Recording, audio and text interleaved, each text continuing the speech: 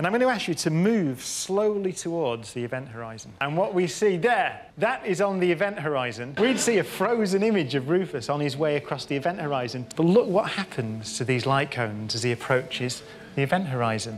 Now, this tilt is caused by the mass of the black hole itself. So let's imagine that on each tick of Rufus's clock, the one on his back, a pulse of light was sent out, and we detected that pulse of light from our vantage point. As far as Rufus is concerned, the clock's ticking away normally, 1 second, 2 seconds. But as we see it, the first second is faster than the second second, which is faster than the third seconds. And here, on the horizon, the light pulse goes flying up the side of the light cone, which is aligned along the event horizon itself.